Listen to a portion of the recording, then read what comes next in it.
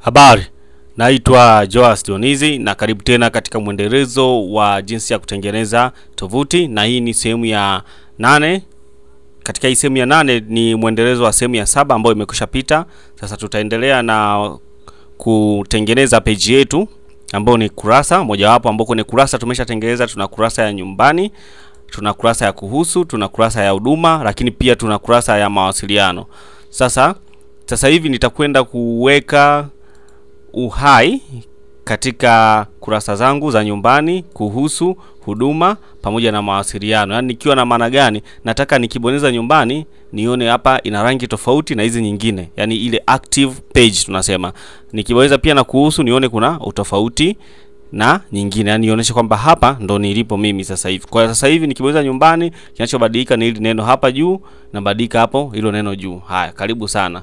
Kwa hiyo nitakwenda kwenye text editor yangu ambayo ni Sublime text editor, na nitakwenda kutengeneza class nyingine hapa ambayo nitaita active. Tengeneza class ambayo nitaita ni active.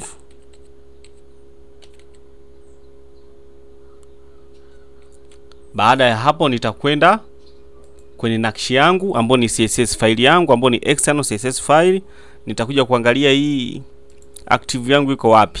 Ipo kwenye row ya menu row, lakini ipo ndani ya menu afu ndio inafuata hichi kitu. Kwa hiyo hapa naweza nikasema kwamba ni class ya menu, alafu ndani yake kuna class ya active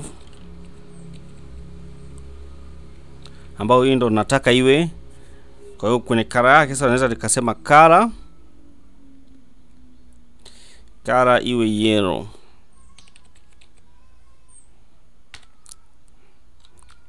Nita save. Baada ya kusave, ninaweza nikaenda kwenye browser kuangalia, je, kuna utofauti wote uliotokea? Hakuna utofauti ambao umetokea. Nitarudi kwenye kodi zangu kuangalia ni kitu gani. Color nimesema yellow. Nirudi huku. Nirudi nyumbani kwenye class, nimesema ni active. Ipo wapi? Ipo kwenye anchor tag. Kwa hiyo naweza nikajaribu kuongeza hapa anchor tag.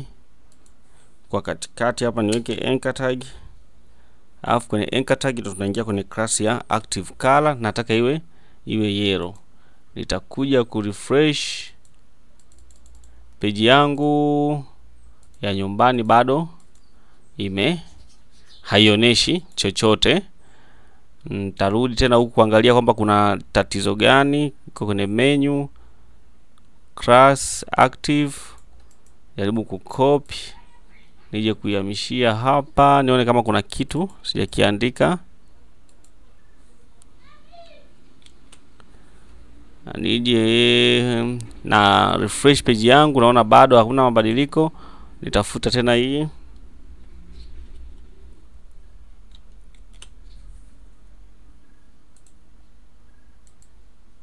Tayari naona kulikuwa kuna kitu hapa zilikuwa hazijafanana. Hii active ya hapa pamoja na active ambayo nilikuwa nimeandika hapa zilikuwa hazijafanana. Kwa hiyo ambacho nikifanya, nimecopy nikaja nikaipaste hapa. Nikatoa ile anchor tag ambayo nilikuwa nimeweka mara ya kwanza. Kwa hiyo sasa hivi unaona nikirefresh tayari inaonyesha hapa nipo nyumbani. Kwenye page ya nyumbani. Nikienda kwenye kuhusu, naona kuhusu, lakini na yenyewe inatakiwa sasa iwe ina rangi hiyo ya njano nikiwa kwenye sehemu ya kuhusu. Kwa hiyo nitakuja hapa na nitarudi kwenye hii ya nyumbani, nitacopy class yangu, nitaenda kuiweka kwenye page zangu zote. Nitacopy, tena kwenye kuhusu, nitaweka hapo kwenye kuhusu. Nitasave, nitaenda pia kwenye huduma hii hapa. Nitaweka hapo, alafu nitasave. Nitaenda pia kwenye mawasiliano. Nitaongeza hapo, nitasave. Alafu nitarudi sasa kwenye browser yangu, nitarefresh. Kwa hiyo nikiwa kwenye kuhusu naona imekuwa ya njano, lakini pia nikiwa kwenye huduma unaona pia inakuwa ya njano, na nikiwa kwenye mawasiliano unaona pia imekuwa ya njano. Kwa hiyo hivyo ndio ambapo unaweza kuzipa uhai hizo linki zako, kwamba ukiwa kwenye nyumbani ijulikane kabisa kwamba hapa upo nyumbani. Ukiwa kwenye kuhusu unajulikana upo kwenye kuhusu. Ukiwa kwenye huduma pia hivyo. Sasa twende haraka. Na nataka sasa hivi tutengeneze footer pamoja na body. Kwa hiyo nitarudi kwenye kodi zangu, nitaenda nyumbani, nitatengeneza hiyo row.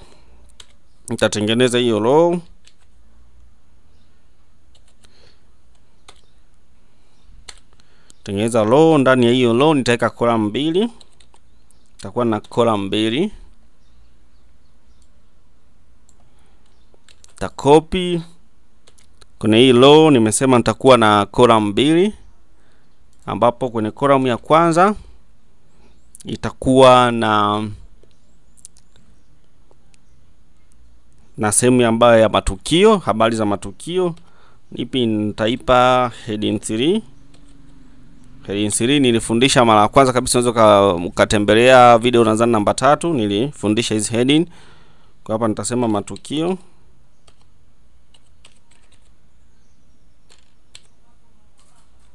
Au tunaweza tukasema habari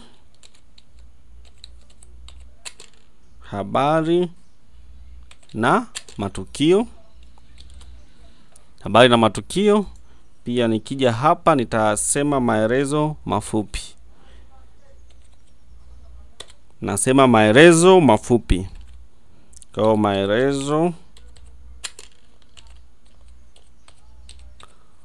maelezo mafupi. Baada ya hapo sasa naweza nikaenda kwenye browser, nika refresh kuona kitu gani kimetokea. Hapa nipo kwenye huduma, kwa hiyo nitarudi nyumbani.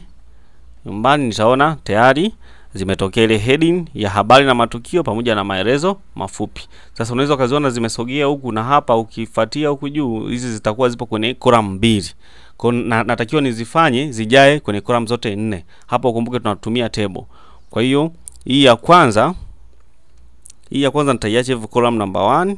Alafu hii nitasema call span kama vile una merge column. Kwa hiyo hapa nitaunganisha hii ibebe column 3, alafu ile nyingine itakuwa ni column 1. Kwa hiyo hapa zitakuwa zimekamilika hizi 3 na hii hapa 1 zimekamilika 4 ili iweze kuja. Kwa hiyo nikirefresh sasa hivi utaona imesogea. Kwa hiyo hii column itaanzia hapa paka huku mwisho na hii itakuwa inafika hapa. Haya. Baada ya hapo naweza nikaweka orodha ya mfano. Kwa mfano kwenye matukio ya mfano, ambapo nitatumia tagi. Kuna tagi ya aina mbili, kuna unordered list, ndo hii, lakini pia tuna ordered list. Kwa mfano hii unordered list ni orodha ambayo inakuwa inatumia zile bullet ama dot. Lakini pia tuna ordered list ambayo inakuwa inatumia namba. Tofauti yake, hii ni U arrow, ile ni O arrow. Utofauti wake ndio huo tu basi. Kwa hiyo sasa hapa nitaandika labda matukio,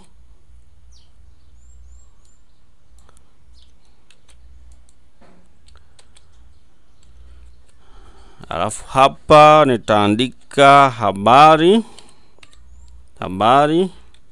alafu hizi nitazicopy na kupaste ili ziwe nyingi. Nitacopy na kupaste.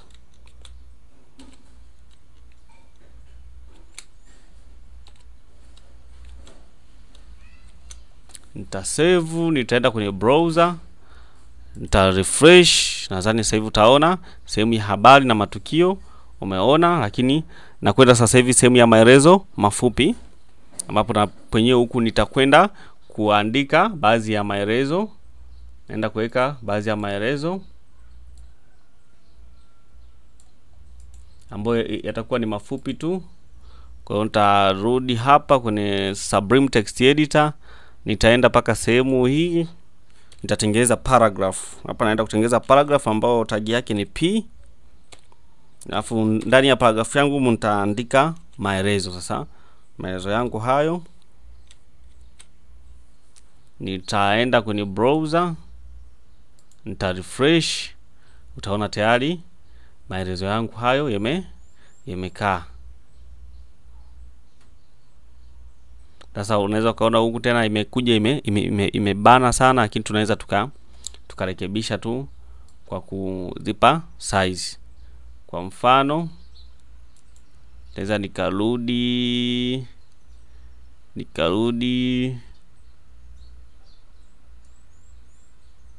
kwa tunaweza tukarudi hapa tukaipa 2 hapa, nikaongeza na penyewe nikasema call span 2.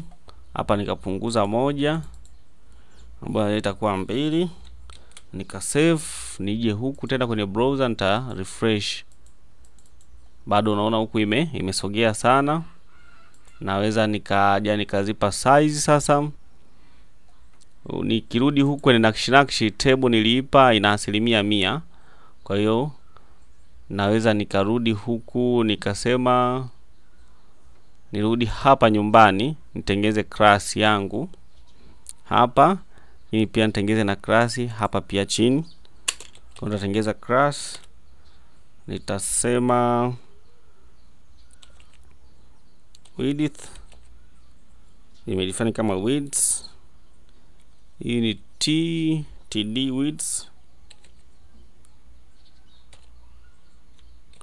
Class yangu limeita td width, nitaicopy niende nikaitumie kwenye faili yangu ya CSS ya nakshi, ambapo nitakuja nitaiweka hapa.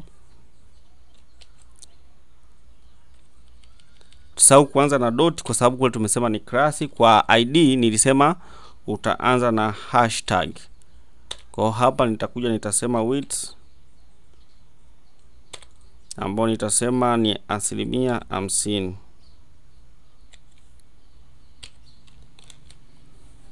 Na nitarudi huku nita refresh. Utaona sasa hivi imekuwa imesogea huku na hii. Kwa hiyo maisha huku nimeipa 50 na huku pia nimeipa 50. Sasa unaweza ukaona maelezo yanasogea paka huku, tunaweza tuka ya balance tu hapa. Kwa mfano nikirudi hapa nyumbani kwenye tr ambapo ndo row ya body yangu, nikatengeza class pia hapa. Nikasema hii nipe jina, nipe jina la content, class ya content. Hii class ya content nitaicopy, copy na rudi nao kwenye nakshi na weka hapo. Hapa sasa nataka hizi zisogee ndani kwa sababu unaona huku zimekuja sana mwisho, nataka isogee hapa kidogo, lakini hii isogee hapa kidogo, na tunatumia kwenye HTML tunatumia kitu kinaitwa padding. Kwa naenda kufanya padding. Kwa hapa nitaenda kufanya padding.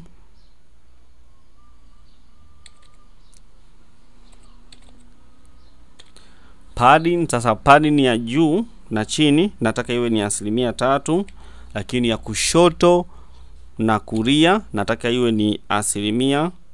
Nataka hiyo ni 10%. Nikimaanisha hiyo ni 10% ya page yangu. Kwa hiyo nitarudi huku, nita refresh.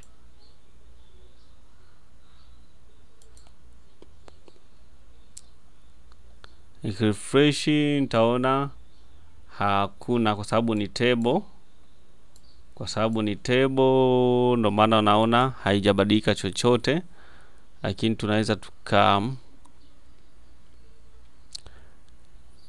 kwa sababu ni table, unaona haiwezi zikaingia ndani. Na tukasema turudi kwenye content zangu, ambao kwenye content yangu nikirudi nyumbani hapa sasa, hii nimesema ni content. Alafu pia huku nilikuja nikadefine hivi vitu ambavyo vimo humu ndani humu, tukavitengezea class nyingine.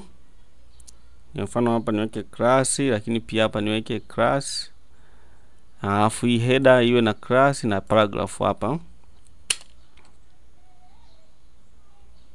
Nasema hapo class ni ite ina content.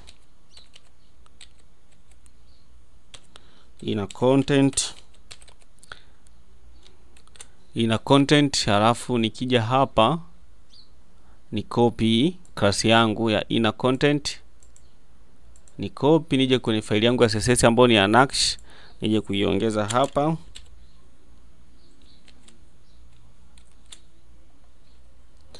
Alafu nirudi huku nije ni refresh. Utaona tayari imesogea, imeacha nafasi huku, lakini pia imeacha nafasi na huku. Sasa kwenye maelezo yangu haya pia ninaweza nikayaweka yakawa justified, yani ikalingana kushoto na kulia pakawa sawa. Kushoto na kulia pakawa sawa. Kwa hiyo nitakuja kwenye kurasa yangu ya nyumbani hii hapa. Naweza nika copy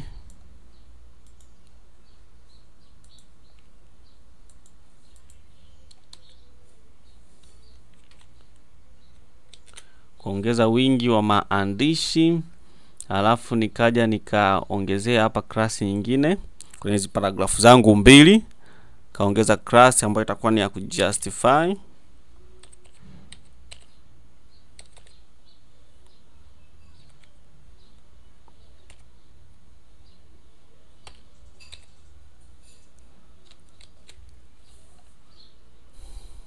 Justify class yangu ya kujustify hiyo nitakuja kwenye faili yangu ya nakshi. Kwa hiyo hapa nitakachokifanya nitaweka hiyo class yangu justify. Nitasema text align justify. Nitarudi kwenye browser na kurefresh